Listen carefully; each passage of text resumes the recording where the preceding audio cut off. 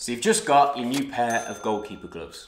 What do you do next? How do you prep them? How do you get them ready for training or for a match day? It's hard to beat a goalkeeper glove delivery. It's always a good day, but there's a couple of things I need to do before I get them out on the pitch. The first thing is I need to take off that plastic that's always on the palms. Very fiddly, used to protect the latex, which is great, but can take ages. So I look for a little gap, normally around the seam of the glove. I then slowly, carefully, remove the film off the glove by tracing it along the seam of the fingers. If you do it well, you can normally get the plastic off in one piece.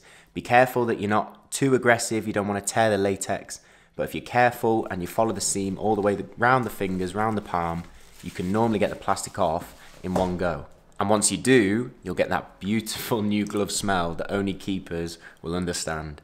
So after you've got the plastic off the gloves, the next step is a pre-wash. Now depending on the make of glove, this might not be necessary. Some gloves are made so that as soon as you've got the plastic off, you're able to take them out and use them. However, some gloves use different chemicals in the manufacturing process which stay in the latex, and you want to get rid of those before you use them. All you need is your sink, maybe even the shower, and you can get washing. So take your gloves, turn on the water. You want it lukewarm temperature, not too hot, not too cold.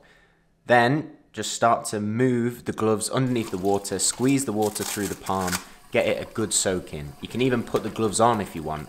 That way you can really get the water through the latex, through the fingers, through the thumb. Make sure that you're rubbing it through and then squeezing the water out to get rid of any of those chemicals that are left behind from manufacturing. Then give the gloves a squeeze just to get rid of any of that excess water. You're not wringing them out, you don't want to damage them in any way, but just gently squeeze out all the water you can from the palm, from the strap, from the wrist, and then you'll be ready to hang them up to dry.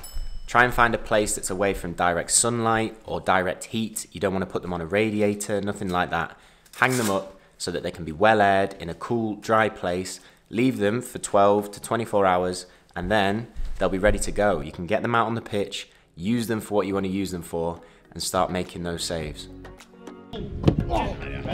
Utskottet går i täck. Pettersson plockar ner den.